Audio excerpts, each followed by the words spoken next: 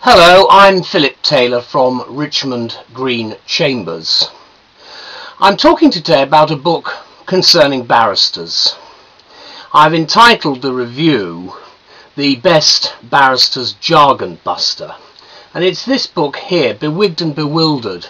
It's a guide to becoming a barrister and in England and Wales by Adam Kramer from Hart publications.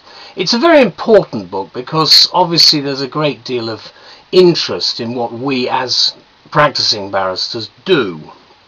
So the question is, how do we actually find out how to get qualified and what's it all about?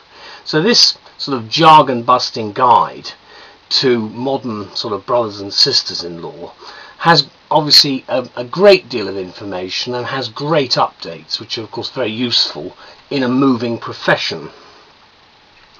It's a much needed book, and if anyone's interested in becoming a barrister in the 21st century, it's something you must read and have a very good idea of. There are plenty of books on the market, but this is one of the best. There's always been a certain amount of mystique about what we do at the bar, and Mr. Kramer has been able to distill the work we do in a sort of matter-of-fact way, as though he's addressing a jury, and he puts the issues across in a very lively manner and answers as many questions as is possible in the circumstances.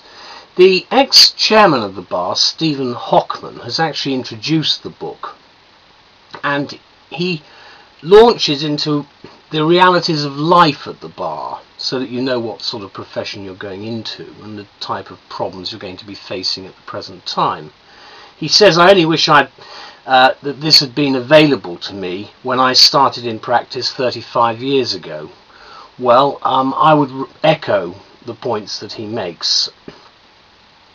Obviously, it's important to identify today that we have many new entrants to the profession who come from outside the profession, if I can put it that way, which means that they need to have some knowledge of the intricacies of the profession and life, which in the past have been gleaned obviously from parents and from relatives.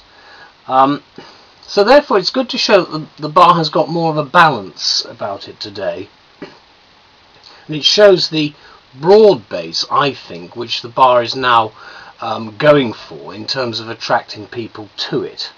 And it's the sort of book which explains all those little things that you need to know, which appear a bit odd to outsiders, but they're part of the traditions of my profession, and otherwise, you know, if we didn't have them, we would have got rid of the more archaic ones. But there are certain things that are done, and by trial and practice it works.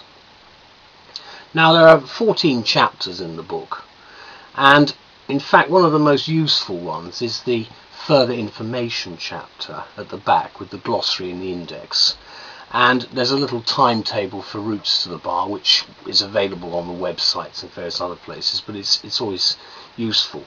Now probably two of the biggest issues which we're facing at the moment are actually well covered by Mr. Kramer. The first is the aspects of money, not just from paying fees and earnings, but more general aspects. And the other area is, can we do the job? And certainly the view that I feel comes out of this book is that I would like to see more emphasis in future editions on continuous professional development. This is our personal development programs, once we've actually been called to the bar, and some sort of reflective practice about what we do. The online updates, which I started off by mentioning, are very important because we've got the Legal Services Act, which has now come in since this book was actually written, and we're obviously assessing the main implications of the Act at the moment.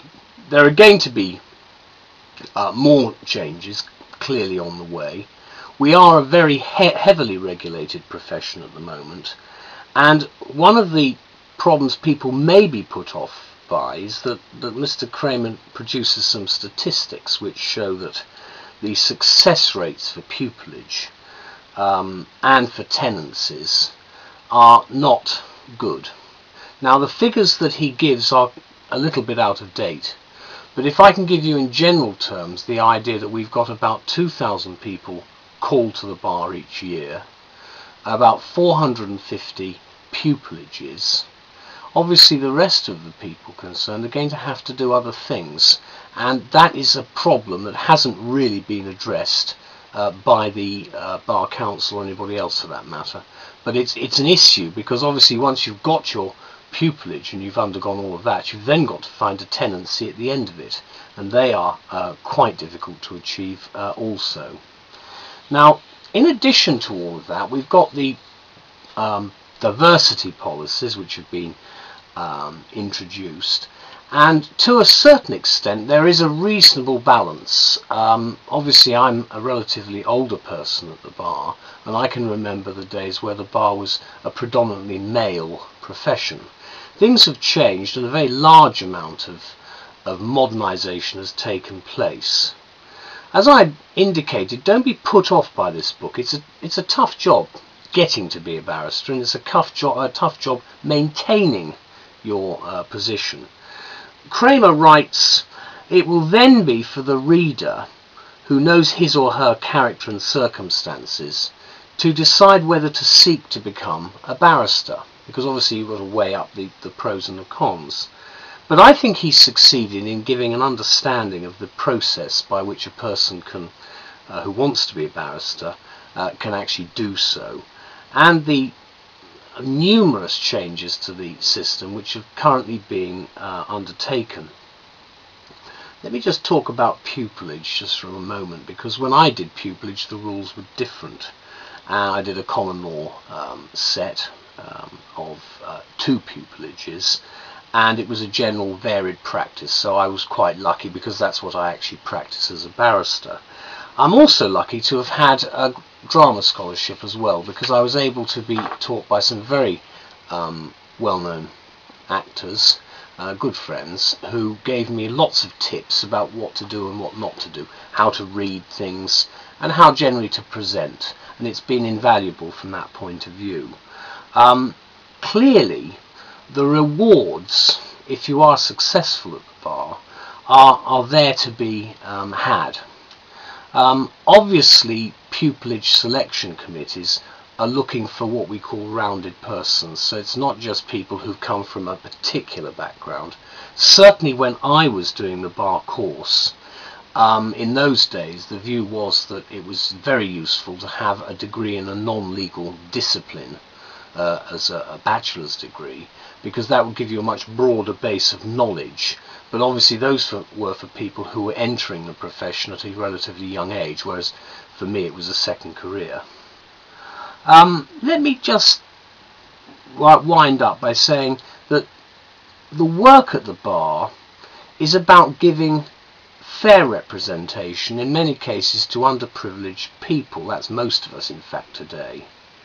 And most of them have absolutely no idea what we, as guys in wigs, actually do. But with this book, Adam Kramer has given you the knowledge, and you do now. So as I said, it's a great pocket guide.